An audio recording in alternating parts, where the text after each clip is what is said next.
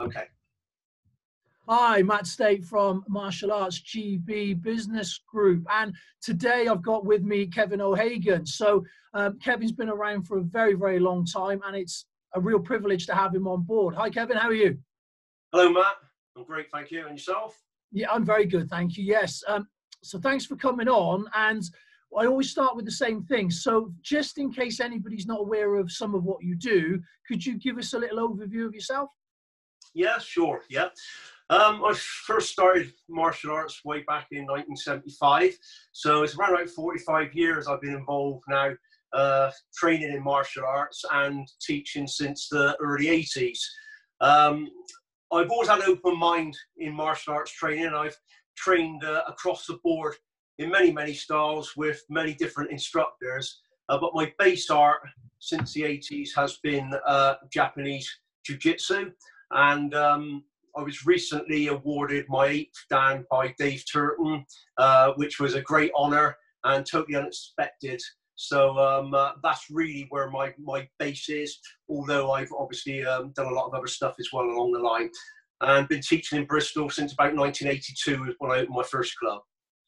Right, so that's a heck of a long time, and congratulations on your 8th Dan, by the way. So thanks very much. I mean, that's a heck of an achievement. So both you and I have had the privilege to do a lot of stuff with Dave Turton, and again, he's one of the genuine legends that have earned the name of that. So Sure. So one of the things that I talk about with people is, especially over the time frame, because you started way back a long time ago, and that was even before the sort of, if you like, the Bruce Lee phenomenon. So yeah. What was it that sort of what brought you into martial arts in the first place? Yeah, well, really, I never really excelled at any particular sport. I enjoyed sport, but there was nothing that I really either liked or truly wanted to get involved in. And it really was just at the very start of the Bruce Lee era that I just read a magazine about this guy, and you know, he was a small guy, a slight built guy, but he was doing these incredible things, and it just struck a chord with me. I thought I would love to be able to, you know, do something like that, and that really become my inspiration. I think back then, particularly in the movies, you know, you've got John Wayne, Clint Eastwood. They were all big guys that, you know, you never had a smaller guy, you know, showing any fighting skills. I think Bruce Lee was the first one to break that mold, and it really encouraged me with a bit of self-belief to believe that I might be able to look after myself as well, and that really started me on the journey. So where did you end up first training then? Because my guess is there wasn't necessarily a Kung Fu club right there on the doorstep to hand. No. Well, actually, it was a club opened down at the old bus station in Bristol, and a guy used to travel down from Birmingham, George Taylor, his name was, and he had clubs all over the country, and he opened one in Bristol, and it was teaching a system of Kung Fu called Pak Mai Kung Fu. It's like a Southern Shaolin style, and to be honest, at the time, I wouldn't have cared what it was. I just wanted to train in Kung Fu or martial arts. So I went along there, had no idea what I was going into or letting myself into. But I was just absolutely over the moon that I found a club, particularly in Bristol at the time, which there wasn't many clubs about, and been able to start my training.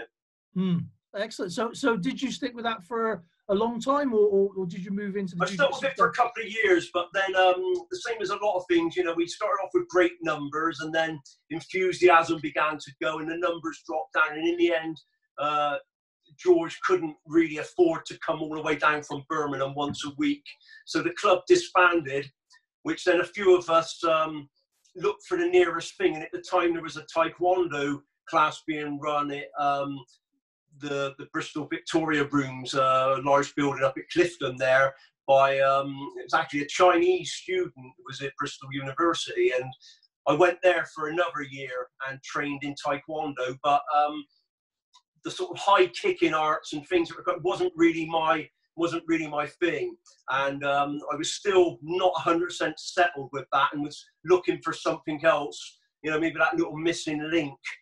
So then I sort of moved on again from there. So I had a couple of early years in Kung Fu and Taekwondo.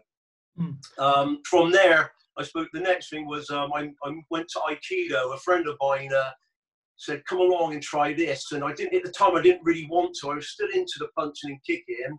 But I said, okay, I'll go along. And the first lesson was like a total disaster. I just thought, I'm never going to be able to get a hang of this. It's too complex. But he said, come back, come back. So I went back for another couple of weeks. And then another couple of weeks become a couple of months. And then I began to enjoy it and could see like the other side of things, you know, particularly the locks and holds.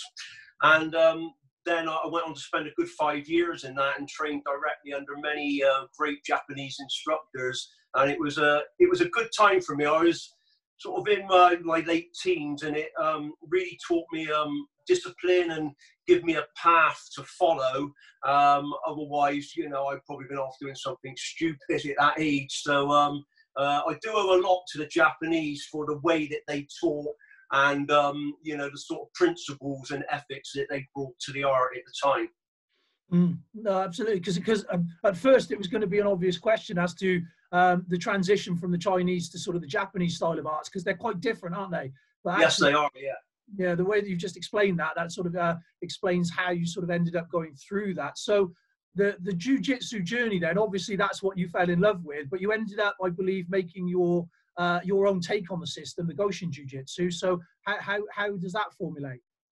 Yeah, well, again, in Bristol in the southwest at that time, and I'm probably talking about the early 80s, there was no jiu-jitsu whatsoever. But for me, it sort of filled the gap between what I was doing in Aikido and what I'd learned previously with the striking arts. And jiu-jitsu was somewhere in the middle there that seemed to combine all those things together.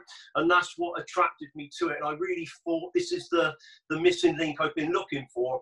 But at the time, there was just nowhere about. So the first place I went to was in London, and their instructor there, his name is Derek Connolly, and he trained directly under Richard Morris and Robert Clark, which were two big names in jiu-jitsu at the time. And he just said, come up for a weekend, me and a couple of others, free of charge. And he just taught me and started showing me jiu-jitsu. And I remember going back on the train from London to Bristol, and my head was absolutely spinning. I thought, this is it. I've found what I'm looking for. But with jiu-jitsu, there's so many styles and systems of it, and they're all fragmented. So over the years then, from London, I went and trained in Southampton and Portsmouth with other instructors, and then eventually Liverpool was the main place I went to train with some of the instructors that went on to grade me, and that's also where I met Dave, etc. So really, I guess my system is an amalgamation of a lot of things I learned from many different instructors, and then tried to put, you know, my own spin on it. I'd probably say I never had one jiu-jitsu instructor which I called my main sensei, simply because I was in Bristol and they were up the other end of the country. So most weekends would find me, you know, packing my kit bag and traveling to wherever it was, and gradually bringing back ideas to Bristol, where me and 3 other students used to hire a hall and just train 3 hours a week to try and put this all together to eventually be able to get graded and start teaching it. So it was a long and arduous process rather than having somebody on the doorstep. Yeah, I mean, that's an interesting thing, isn't it? Because that every weekend driving up north, over and over relentlessly, I remember a lot of that as well. And it's interesting because you don't see so much of that these days, I suppose. Because there are gyms on everybody's doorstep now, but maybe there's also an element of people don't think that they need to go to find the right person so much. I don't know. It's maybe just the skill set has been raised so high now. Maybe the bar's just so high. Yeah, I think also the internet just allows you to get techniques at your fingertips from any instructor you want to train with. Where back then you did have to travel. If you wanted to train with a particular instructor, you physically had to go and travel to meet them. So I think it's made a massive difference, the internet in this day and age for people. Yeah. Yeah. Well, one of the things that sort of comes to mind when people speak about yourself, because obviously you're highly respected within the industry, and a lot of people have come through your training and trained with you, and so on and so forth.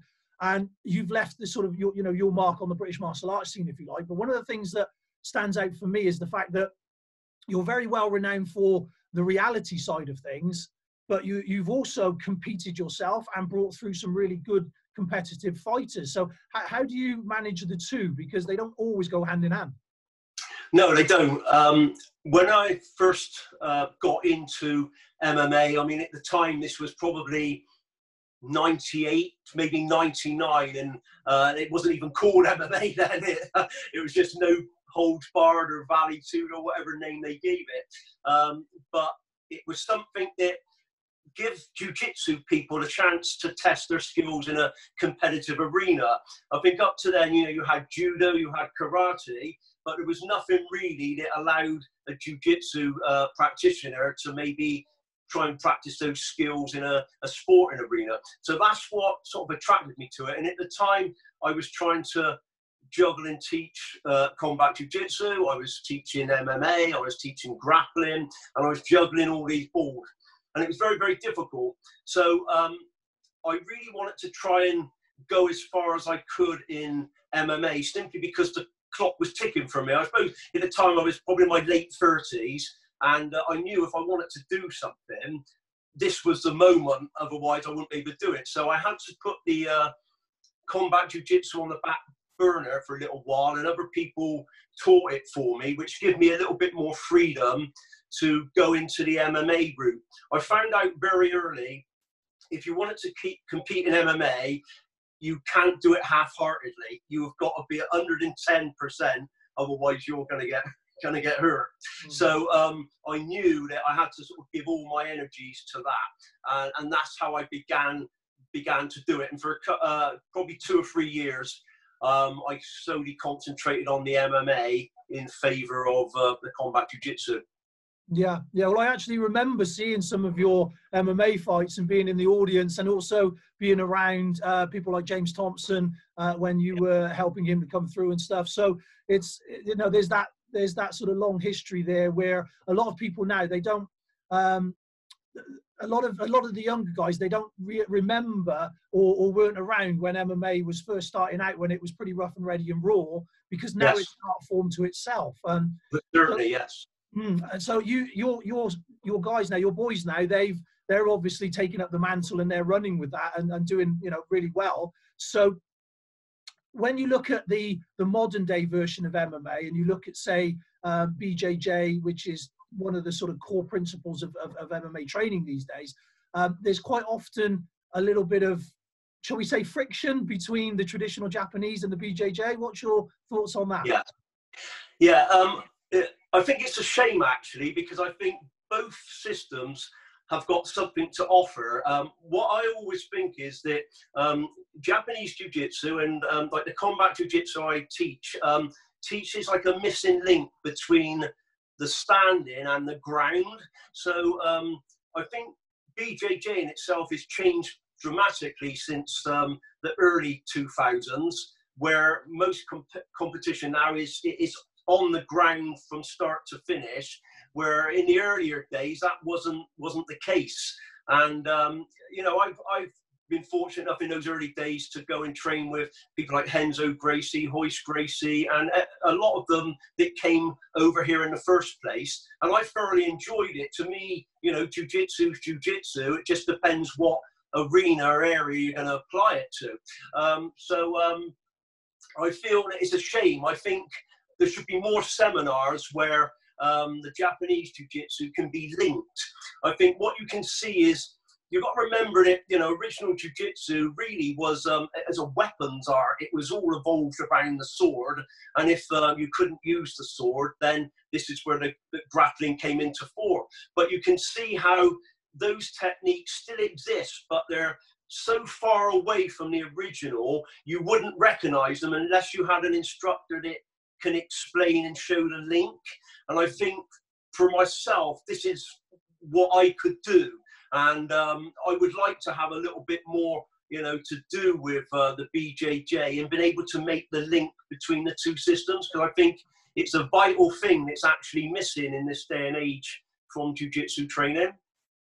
Yeah, totally. Well, I think that's an interesting thing for somebody to try and pick up, because that would be a very rich source of information gathering between the BJJ community and people like yourselves, because there's, you know, different branches of the same tree, isn't it? And I've said that several times during some chats to people. So, so moving on from that, then, one of the things as well that you've become very prolific at is writing. And there's been a number of actual sort of books, sort of biography type books, but you've also gone into fiction as well. Yes, I have. Yeah. How was that? Right. I've always enjoyed writing, even since a youngster. And I can remember, you know, as a young boy with exercise books, sat down writing short stories and stuff like that. So obviously it was probably something that was in the back of my mind, but never really had any encouragement from, you know, any sources to say, oh, go ahead and do that. I first started writing because I thought I would like to be able to get my ideas out, so other people know that I'm actually training. Bristol at the time was really like a sleeping giant, really, where martial arts was concerned, particularly in the 80s and 90s. And so I thought, well, if I could write for some of the martial arts magazines that were obviously about at the time, like Combat and Fighters, and those, it'd be nice just to let people know, hey, look, there's something going on down here in Bristol, and it's, you know, not just up the country. So Jeff Thompson, when I got to know him and train with Jeff, he was very helpful in giving me some tips and opened a few doors to, you know, give me some names of people that I could send my stuff to, and really that sort of started it off. So the more you write, and if it gets received by the public and they enjoy it, then I always had that thought of, I'd love to write a book, you know. So I always had this idea about writing this book about a smaller man's guide to fighting, and there'd nothing been done like it. And I used to love Roadhouse, the film Roadhouse, and the saying, I thought you'd be bigger, just stuck in my head. I thought that would be a great title for a book. So I had this idea, but I had it for absolutely ages, and I had it on a back burner. Then I tried to send it out to people, and I had so many rejection letters, I could have had another book out of them. So eventually I did get a little break. But I always remember a good friend of mine who was a prolific book collector and reader, and I told him about the idea, and he said, do it, because he said, somebody's going to get that idea sooner or later themselves, and they'll pick you to the post. So it made me pick up the book again and try and get it published, which I did, which was really great. And then that just started. I thought, well, if I can publish one, could I do another? And if I get another one, could I do another? And then all this information that I had in me started to flood out. But one of the other reasons was I realized I had so much information, but I thought I need to get this down on paper. I need to have like a solid evidence, because otherwise it's going to just disappear eventually. So I went on a bit of a mission to get as much as I could into my books, so that people that couldn't train with me on a personal level would be able to buy the books and you know, enjoy what I had to say there. But from there, I've always again had this inkling to write a fictional book, and I guess all the other writing was probably leading to this. And I wrote a couple of books of short stories, and they were okay, but I thought I'd really like to write like a novel-length story. So it was a massive test. It was harder than anything I'd done. I'd rather get in the cage and have another fight, because it pushed me so much, because I'm not, you know, I didn't leave school with any notable qualifications or anything like that. So I'm basically sort of just doing this for myself. But I managed to complete one, which was great, and had it published, and a follow-up. And at the moment, I'm in the process of writing the third one. So yeah, it's just been great. I love it. It's challenging, but in a different way. Yeah, no, excellent. Because I mean, I enjoy writing myself, and it's something that I know a lot of people say, you know, oh, they've got a book in them, and it's one of those stock phrases, isn't it? So yeah. A lot of people maybe they want to take a run at it, but aren't sure how they go about it. So did you have a did you have like a set system that you used? Did you force yourself to write X amount of words a day, or did you have any program that you followed? Yeah, I can remember like my early books, and it seems it seems like Stone Age now, but I wrote them all by hand in an exercise book, and my wife Tina typed them all on an old typewriter. So you actually had like the old manuscript that you sent off physically, and I know recently with one of the books going back a while, the manuscript got lost when I sent it off, and just touch wood, it was just at the time where I was working on a computer and I had another copy. But you can think back before that, and you were sending it off in the post, hoping God it would get there, otherwise it would disappear. So yeah, even then I would. It was a hard schedule because I was teaching martial arts as a full-time job. So you know, I was say teaching in the morning, training on top of that, and then coming back in the afternoon, between going out on an evening again to teach. That's when I would write. I would make myself write, and sometimes I was so tired I'd fall asleep in front of the computer, or my hands were so sore from training that I had a job to type. But I made myself do it because it was just something else that helped my career. It was another string to the bow, which you know yourself as a martial artist, you've got to have. You just can't sort of rely on one thing. And I think no matter how good you are, your physical skills eventually will wane, and you've got to think, what else have I got? Have I got any other avenues to still pursue and make a living out of? Oh, absolutely. And also, I think the very real point is that the majority of people got into martial arts because they wanted to challenge themselves, and that doesn't go away. So that then leads really to the next question, which is, you know, you've always been at the forefront of stuff, and you've always been challenging yourself, whether that be getting in a cage or writing a fiction novel, which scares me to death, by the way. What's next? Well, I'm still going with the writing. Like I said, I'm sort of on the third one now, and I'll just let you know, it don't get any easier, man. Just in case. But I find those challenges are much more, how can I say, appropriate for me where I am. I think on a physical level, I've done everything that I set out to do when I started in martial arts. You know, and some of the things that I've done, I never thought I would get to. You know, I was lucky enough, I got to fight professionally in the cage, and I was well into my 40s then, which I look back and, you know, people say that's amazing, but I just took it in my stride. It was what I'd done. I never really thought about it. And, you know, even recently, sort of when I was 54, went up to Naga and entered it and won a silver medal in my category. And it was just crazy.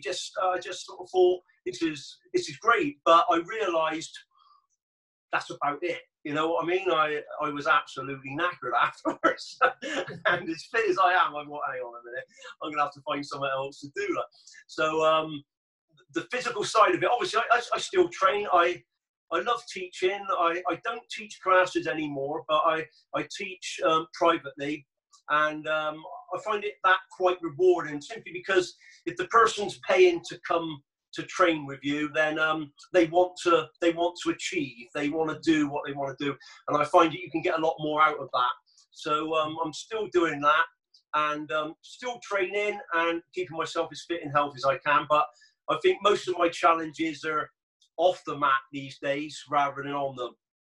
No, absolutely, that makes sense. So given the length of time that you've been training, and obviously so much has happened in that time frame, the whole face of martial arts has changed. Could you, if I had to put you on the spot, could you say one benefit to the modern way of doing things and one downside to that? Yeah, I think you can't sort of generalize it across the board, because obviously some clubs, they've got different ways of training to others. So but for me, I think the early days, they were quite pioneering days, because you didn't really know what was going to happen. You were training, and martial arts wasn't a massive global thing as it is now. So particularly in the early days of MMA, I say to the guys, you know, we used to go and enter with like talking with a pair of bag gloves on and swimming shorts and weren't really sure what the rules were. You just done it until the ref might have said, "Hang on, you're not allowed to do that," or whatever. It was really uncertain, but there was a certain rawness to it, and it was exciting. It was very exciting. And I think martial arts back then, it was all about discipline, hard training. It was really sort of not just forging the body, but also your mind. And I think it really did make me as a young man. It sort of helped me so much. I think this day and age, great. I mean, the same as anything, like the motor car or the aeroplane or whatever, you know, martial arts get better and better. And there's some fantastic people out there, and the level of instruction's brilliant. But I think sometimes the discipline is missing, and the respect possibly also. And I think, you know, also I say it depends on the clubs, but I think for me, the sort of lackadaisy type of easygoing training is not really, not really for me. When I'm on the mat, I still bark and shout at people, and they know what they shouldn't be doing. But maybe that's an age thing. I don't know. Yeah, well, I think it's a fair analysis really on that. But I mean, I do remember I actually came to one of your classes. It must have been about 91 or 92. At the time, right, you had a lot of door staff that was training with you. And at the time, I was training elsewhere, but came along, and I remember. I mean, there was this sort of expression of seriousness, and my goodness me, I mean, there was no denying it. You were, you know, force of nature, absolutely, and everybody had such respect for you, and that was something that I did remember really specifically. Was because at the time I was going to all kinds of different clubs and just, you know, and just checking things out, you know, and that's one of the things I do remember about your club and your guys was there was a huge amount of respect, not just for yourself, but for what they were doing. Yes, yeah. So I think, you know, that really went back to the training I had under the Japanese instructors. Like you, when you went on their mat, you done what you were told. You know, if you were late, you stood on the edge of the mat and until they acknowledged you were there, and you know, you got all that sort of stuff. And I think that's an integral part of what the martial arts were about. And I think that should still be in it. I think that level of respect should still be in there. And I guess that's where that come from. So it influenced me in the way I saw how I should be teaching on the mat side. Yeah. No, I agree with you. I think that's one of the things that we need to try and keep up, because that's where a lot of the benefits come from, is that particular way of doing things. So if it was too easy, you wouldn't get the huge benefits that you get from the training. So I'm afraid we're pretty much coming to the end of time on this, which is a real shame, because I'm loving chatting with you. But for people that want to reach out and find how to maybe connect with you in some way, how would they go about that? Yeah, my website is kevinohaven.com, and you can email me through there. Also, I've got my products on there, my books, my videos, DVDs, etc. And I also write a little blog on there, so you know, people can certainly contact me through there.